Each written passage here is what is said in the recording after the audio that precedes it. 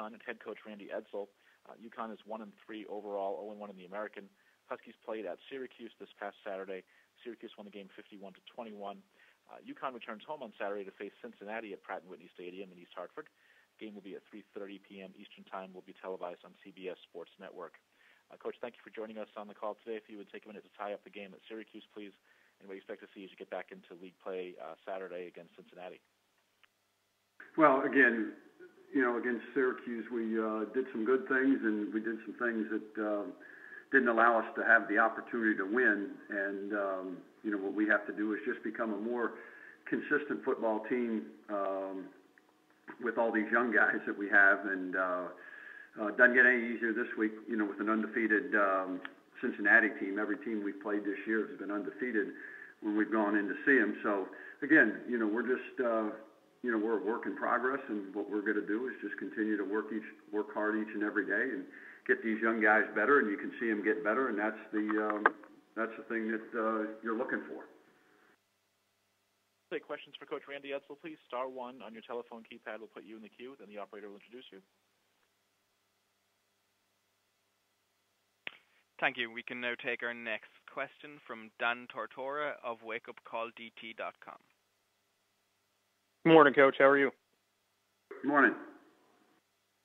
Just to speak on in that Syracuse game, David Pindell obviously was out there for a while, and then Marvin Washington came in. Just what you saw from Marvin and what you think of both of the guys going forward, because I know Marvin was able to get you down the field and do some good things despite the loss. I had to answer this yesterday on our local reporters. There's no quarterback controversy. I took David out, because of where we were in the game. David is an outstanding quarterback. He's done the things that you've seen him do. Marvin went in and made a very good throw on the first play and then made mistakes throughout there. Marvin is our backup quarterback, and we want to get Marvin to get better each and every day. And David's our starting quarterback, and David has played extremely well this year. Things he's got to work on, but it's great that we were able to get Marvin some snaps, get some plays under his experience log, and that's all I have to say. And then as far as UConn and in the Syracuse game, Syracuse is a team, historically that's done some good things, but has taken some time to work to get back.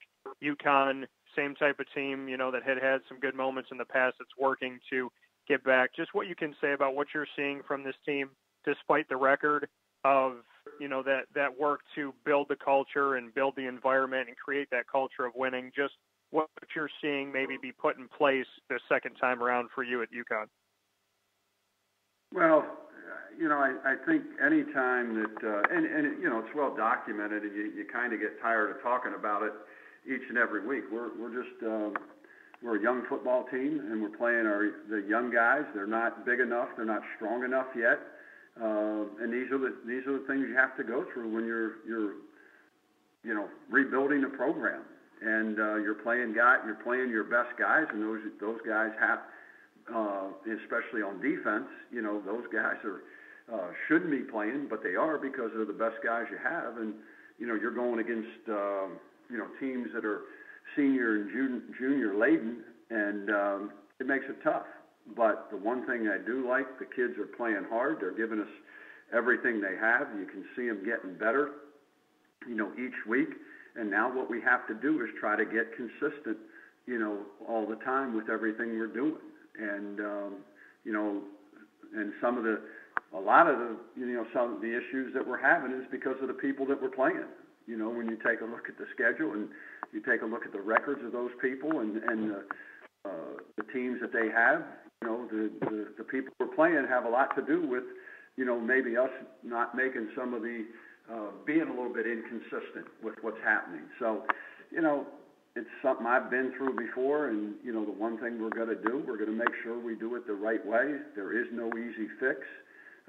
We can't go out and get a bunch of transfers and do a lot of those type of things maybe other schools can do due to some of the academic requirements that we have here. So, again, we're just going to do it like I did it before, where you do it with young guys and you get them in your program and you build them up and you get them strong and And then hopefully by the time they become fourth or fifth year seniors, you'll be able to redshirt some of these guys coming in later on, and then you'll get the program where you want to get it. Thank you, Coach. Good luck moving forward. All righty, appreciate it. And do you have any further questions for Coach Edsall, please? Star 1 on the telephone keypad, if so. Coach, if I could just get maybe a few words about what you've seen from Cincinnati thus far and the challenges they might pose for you on Saturday.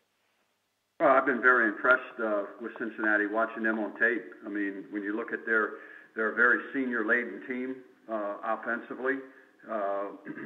Up front, 4 seniors and a junior playing for them. Desmond Ritter's coming in and done a really good job for him. Michael Warren's a big, strong back. And then defensively, they're very aggressive and really get after people. Cortez Broughton, is extremely explosive, quick off the ball. So, again, you can see why Cincinnati's undefeated. They have a lot of older guys that are playing and guys that are playing real well. And so, again, we got a tremendous challenge. But Luke's done a nice job with those guys, and, they're playing extremely well and playing with a lot of confidence. Great. Well, thank you for your time today, Coach. Look forward to hearing from you once again next Monday.